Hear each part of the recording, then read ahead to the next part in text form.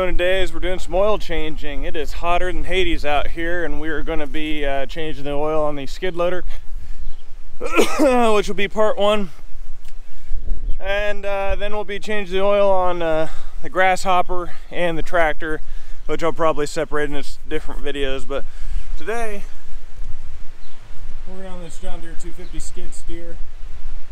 I have never done the hydraulics on this, so this will be interesting, but we'll get it cleaned up and hopefully get this taken care of. I actually replaced a hydraulic fitting on the grapple that I purchased a few years ago, and I'm going to see if that works. While I got this bale stabber, I'm going to be taking it off. I'm going to try and hook it up to the grapple and see what happens.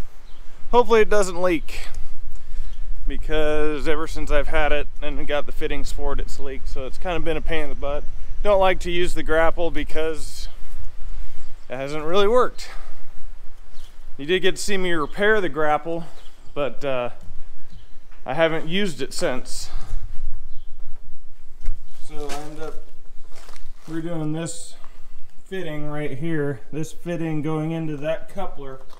For some reason, that coupler does not like to fit to that fitting, so it leaks out hydraulic fluid. But we're gonna hook this thing up and see if it's still leaking or not, and go from there.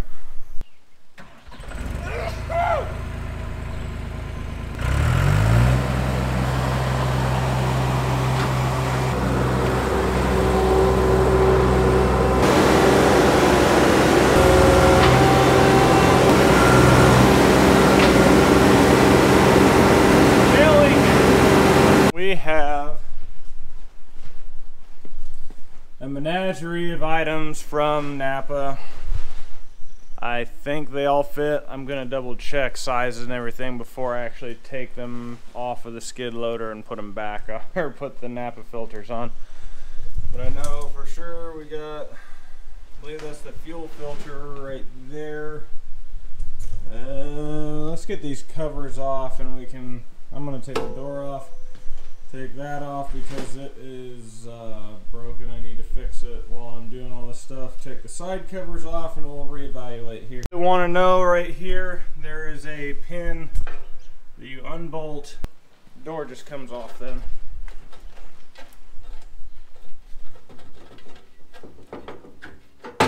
Like that. Thing, all the covers taken off. We put the cab up. We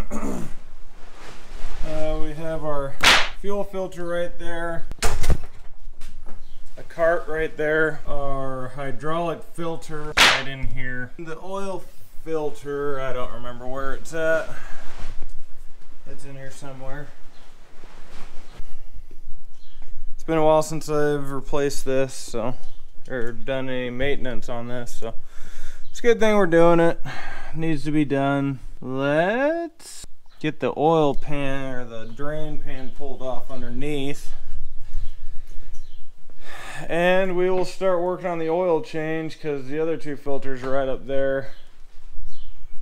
And then we'll once we get the oil done, then we'll move on to the hydraulic, because that's going to be 6 gallons of hydraulic fluid, I think, and then the fuel filter, which should be the easiest. But again, I'll compare my filters before I go tearing into anything, so I don't want to start into this and find out I don't even have the right filters. But we'll go ahead and get this plate undone down below and go from there. This is a size 15 socket to get this plate off.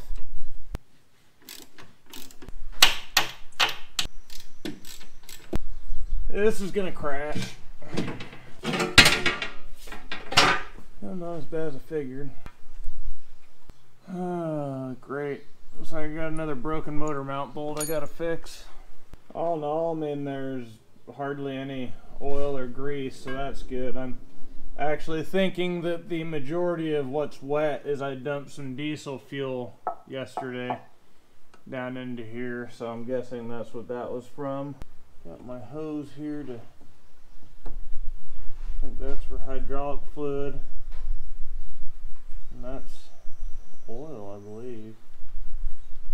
If I remember right. We'll figure that out here in a little bit, but let's drag this pan out.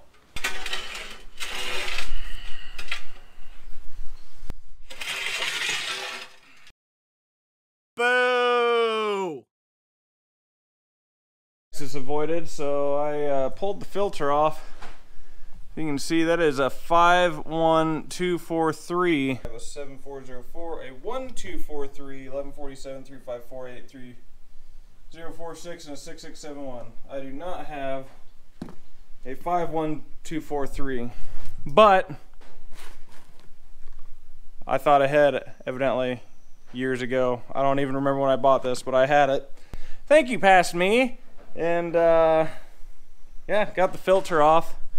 So the filter is right in here. One helpful piece of advice: if you don't have the right kind of pliers, take these two hydraulic hoses off. Makes it a little easier, so you can get to it. I had pliers. Bent up the filter a little bit. Okay, there is. So it looks like do a little rubbing on that. Looks like I changed it. It was summertime when I changed it last, but 2018 sounds about right. Whoa! We'll start draining that oil, and I think that I have a big enough container for it. I don't know. It's been a while since I've done this, so bear with me. I don't know if this is showing up, but I'm sweating to death. Pretty bad. Icky. But let's go ahead and get that oil drained. Make sure when you're doing this, always put a layer of oil on there before you stick it back in. This filter goes in, yeah, upside down. So you can't put oil inside the filter. Hand tight. It's good.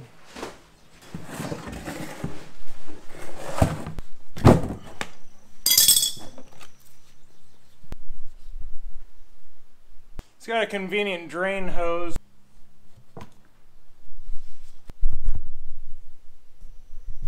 Looks like the hydraulic fluid connector is right about in the same spot. That's supposed to hold like 6 gallons. Alright, we're going to go ahead and throw the cap back on here. Tighten her up and tuck her back in.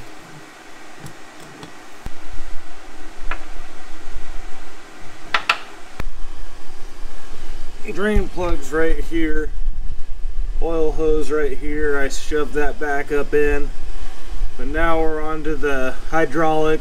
We'll start draining this. Oh, there it goes.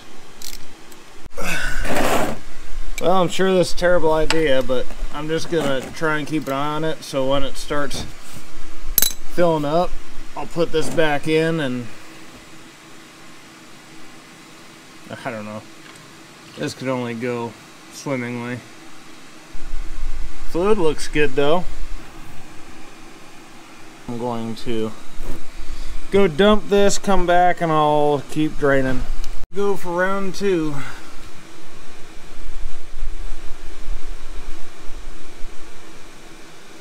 Well, it seems like it's about out. Took this hose off. I put a towel into the bottom port so dust didn't fall into it. This is open, so now I have access to the hydraulic fluid filter. So I'm going to try and remove that carefully. I might have to get a wrench.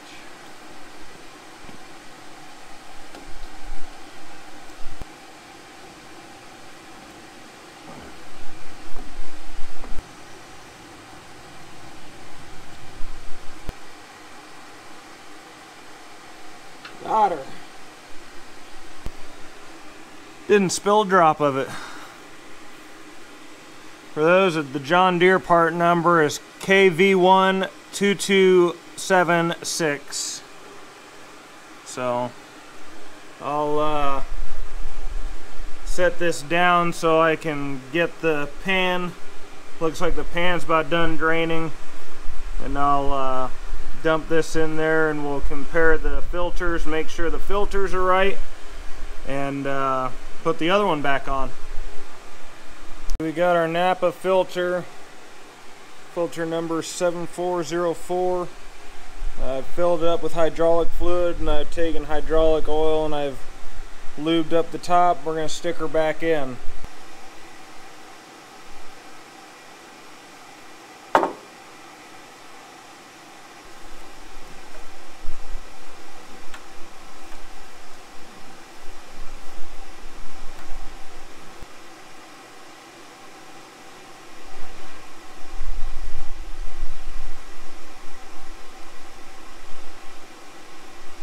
And rear drain plug on the hydraulic system, so make sure you're draining the front and rear drain.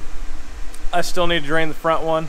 I'll do that really quick, and then we'll get to start filling this. I need to change out the fuel filter and the other small fuel filter that I got.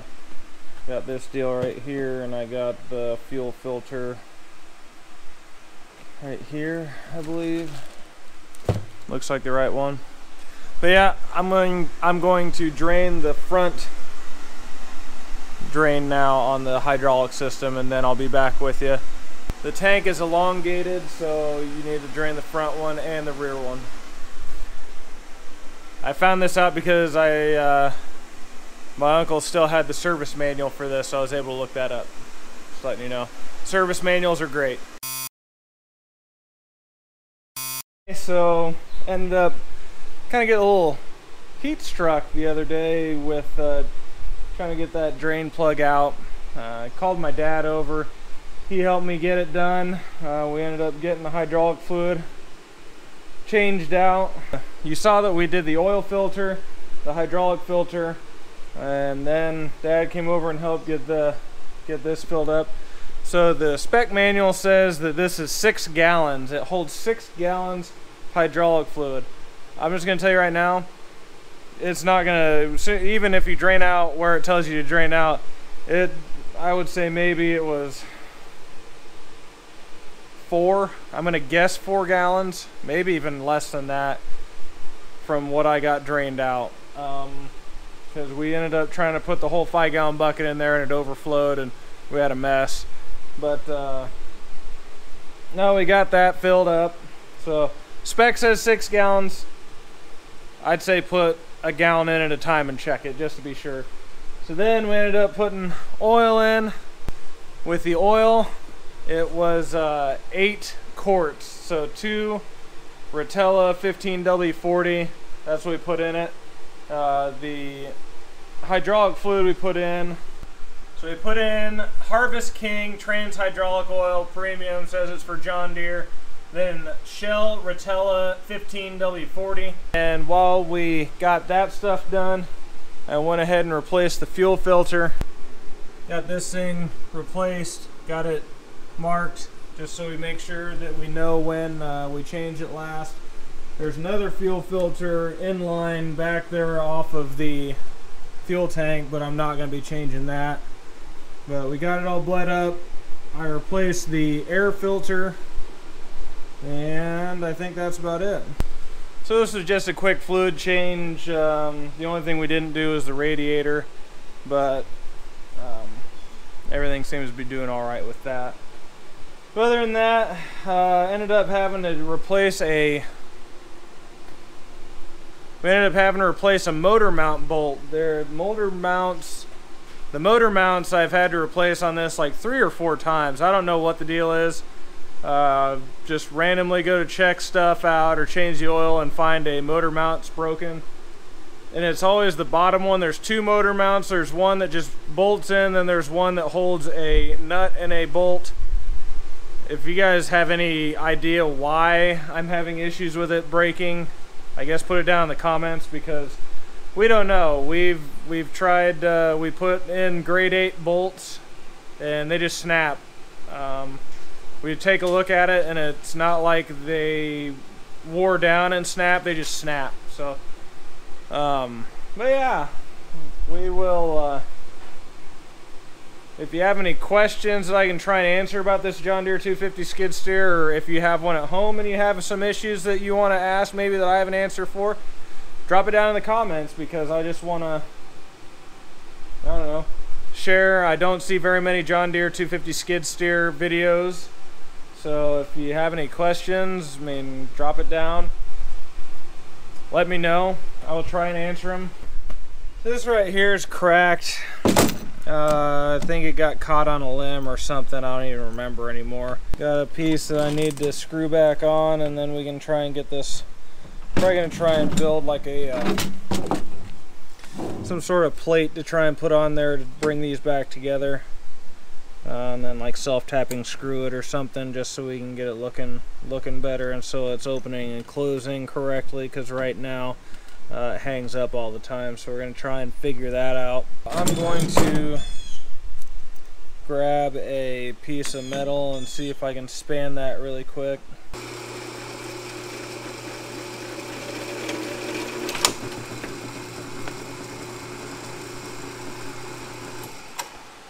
Glasses, because you need your eyes. Yeah, and always wear gloves too.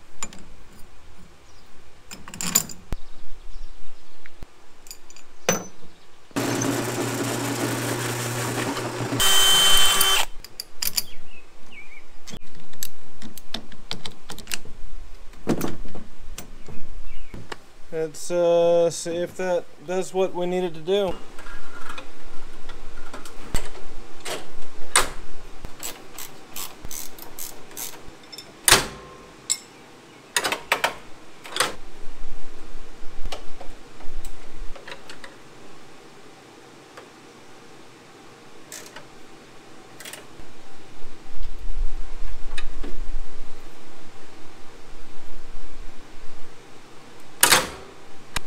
Got that fixed. Now it's not catching. It latches, so good deal. Let's put the door on. Well, that does it for this episode of Rural Iowa. Make sure and like and subscribe. This is an oil change-a-palooza is what I'm calling it. We're going to be changing the oil on the skid loader. I got my grasshopper, I have a Cub Cadet, and then I have a John Deere 2630. And I'll be releasing videos as I change the oil on them. Gonna be moving on, and but yeah, hopefully some of that John Deere 250 was informative. I know there's not a whole lot of videos out on YouTube in regards to those. If you have any questions, I can try and help you. And other than that, thank you for watching. Take care. Make sure and like and subscribe. And well, there went Mabel. But again, thank you guys, take care, and we'll see you in the next video.